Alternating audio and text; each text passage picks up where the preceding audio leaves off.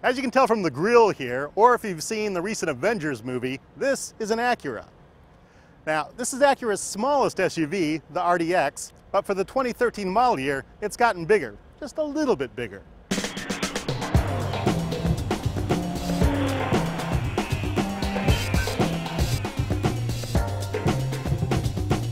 Acura made the grille less prominent on this car. The 2013 model, they made this more subtle. It used to be pointy, stick out. It was really noticeable.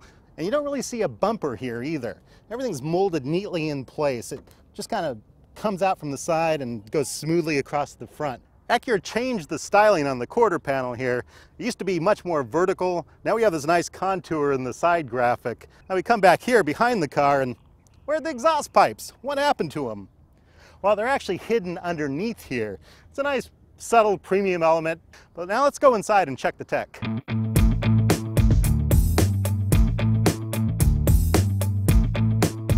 Now, as you can see from all these buttons on the steering wheel and on the center here, not much has changed with Acura with this technology. The maps are only in 2D, but they look good, and if you really scroll down, you can actually see the outlines of buildings in an area.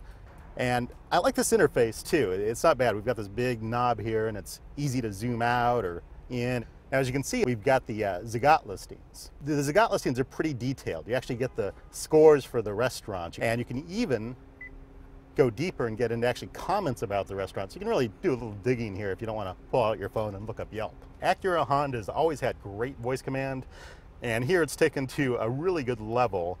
So I've got an iPhone hooked up to the car via the white iPhone cable down here. So if I push the talk button, iPod search, play album, Fleetwood Mac.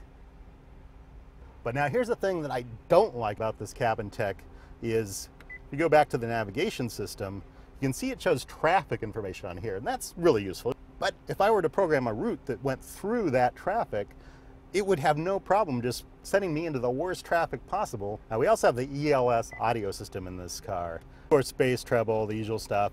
And Acura puts this nice little pattern that shows the speakers around the car and lets you tune the fader, the balance, even the center channel and the subwoofer. There's 10 speakers. It's a really good sound. Acura tries to make the RDX look pretty sporty. For example, we have this red engine start button here. We also have these sport paddles here for manually shifting the 6-speed automatic. It doesn't shift very fast, so you're not going to be really powering down through the corners and downshifting really fast, because once you try to hit one of these paddles with a downshifter, you have to wait a little bit for that shift to actually occur.